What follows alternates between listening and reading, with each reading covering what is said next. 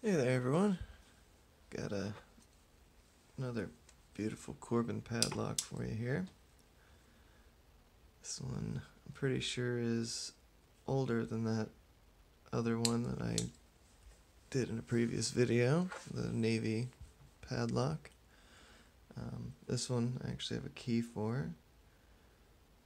There is the key bitting, not too bad. High in the front, low in the second position, kind of high mid in the third, and then low and mid in the rear. I'm pretty sure this is the original key.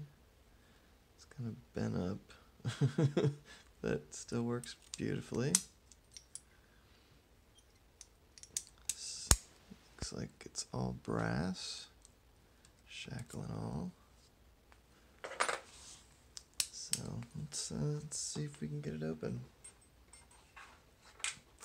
So like that last one, the keyway does not permit top of the keyway tension very well. This one actually doesn't allow you to do it at all. Tension wrench just spins right out of there.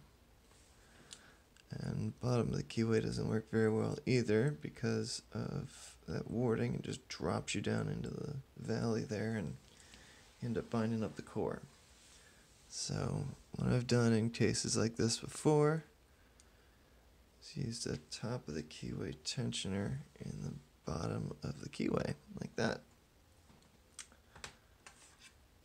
So let's see if that works in this case. Alright, one's loose, two's loose, three's binding a little, I'll click out of 3, 4's binding a lot, big click out of 4, nothing on 5, back to the front,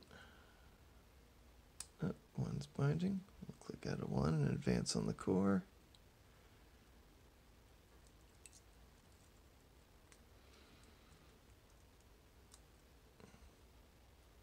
There's that 1.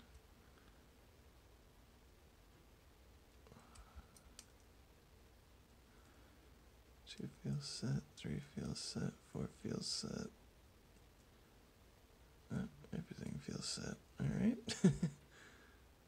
Oh, okay. I guess everything was set. And we got her open. There we go. That was interesting. Alright. Beautiful old Corbin padlock there.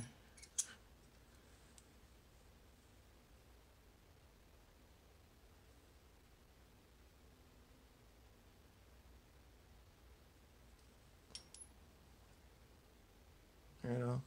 Have a good night. Good day, whenever you're watching this. Alright. Take care.